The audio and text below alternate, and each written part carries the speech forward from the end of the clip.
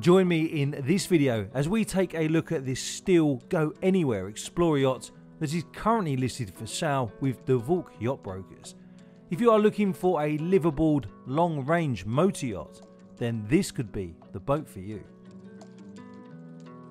This explorer yacht was built in 1978 as an exploration yacht for an owner with a background in the offshore industry. So the entire vessel is built with the same attention to safety and seaworthiness as a commercial seagoing vessel. I doubt very much that there's many sea states that this steel boat could not take on. Especially considering that her steel hull's thickness varies from 8 to 10 millimeters. She is like a steel wave-beating battering ram, precisely what you need when you are confronted with that storm at sea which no engine power is going to get you away from. Even the rubbing strake on her S bilge-shaped hull is steel. Before we find out more about this unique vessel, including checking out her engine room and her raised pilot house, please do not forget to subscribe to my YouTube channel. It takes less than 2 seconds and really helps the channel out. The vessel has a length overall of 19.2 meters, a beam of 4.85 meters and a draft of 2.2 meters. Her displacement is 70 tons and Shipyard Delec built her to a design by DLH Smith and A. Volker.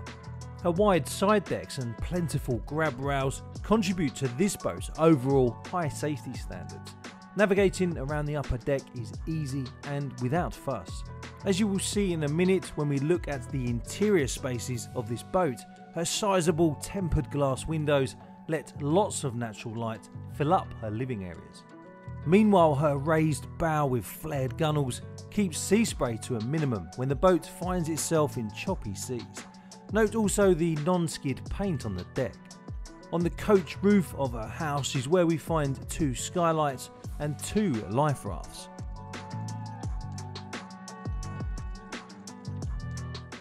And when you stand up here and look forward, you get a good view of the profile of the raised bow with its flared gunnels, reminiscent of a North Sea fishing boat. I really love the shape and layout of the canoe-shaped stern on this explorer yacht. The location of the large bollards means the lines are really easy to work, and again the deck is finished with a non-slip coating. The wooden boom also gives the boat a distinctive motor sailor look. On the transom we find the stainless steel davits and the boat's rigid inflatable tender with its 20 horsepower Honda outboard. And now join me as we step inside this stunning explorer yacht. As you enter the pilot house from the cockpit, you pass an L-shaped seating arrangement on the port side. The saloon is encapsulated with large windows, meaning lots of natural light can be found in this area.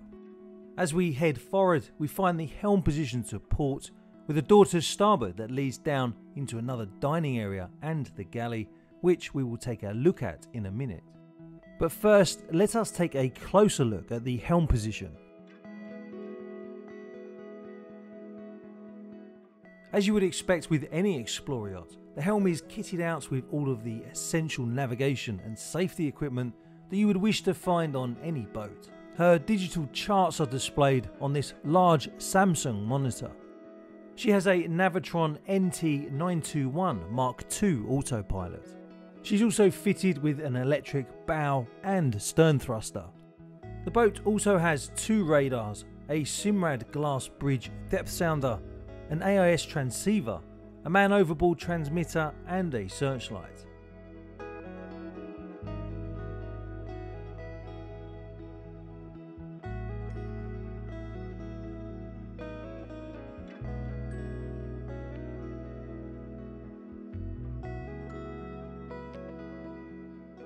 And now let us descend into the lower saloon, where we also find the galley via this door that is found to the starboard side of the helm position. As we enter this area, we find a U-shaped seating area to port with a large flat screen TV on the bulkhead.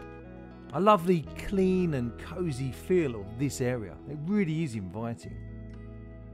The fully equipped galley is beautifully finished with all of the amenities which you would expect to find in a galley on a much larger vessel. I also love the brass portholes. Next we come to the accommodation. There are 2 cabins, one double and a twin single. The full beam master cabin has lots of space with ample natural light. The master cabin even has a walk-in wardrobe. It's worth pointing out that the current owners are using the vessel as a liveaboard.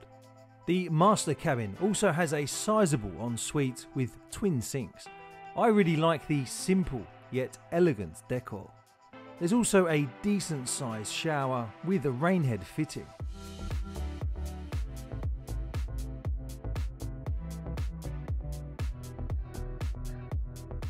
Next we come to the twin single cabin. It doesn't yet have its own toilet system installed, but this can be easily done. The vessel also has a decent sized utility room with sink and of course a washing machine and dryer. And now let us take a look in the engine room.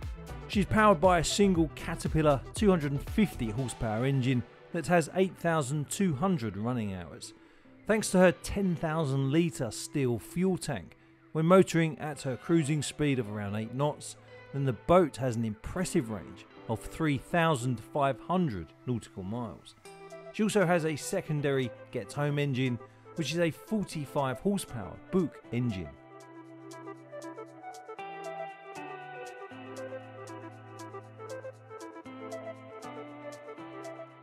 I also love the fact that the engine room even has enough space for a workbench, something that is really handy to have when you're venturing off on those long distance voyages. At the time of making this video, the boat is listed for sale with the Valk Yacht Brokers for €585,000. She is exempt from VAT. If you want to find out more about the boat, then I will leave a link in the video description that will take you to the listing broker's website. And let me know in the comments below what you think about this capable vessel. If you haven't already, then please make sure you subscribe to my channel, because tomorrow I'm flying up to Scotland to shoot some footage aboard this brand new trawler yacht. That will be one video you will not want to miss. If you want to stay up to date with the trip, then follow me on Instagram. I'll leave a link to my Instagram account in the video description. As ever, I'd like to say a massive thank you to my channel members for supporting my YouTube channel. If you'd like to become a member of my channel, then click on the link in the video description or click on the join button that appears underneath the video.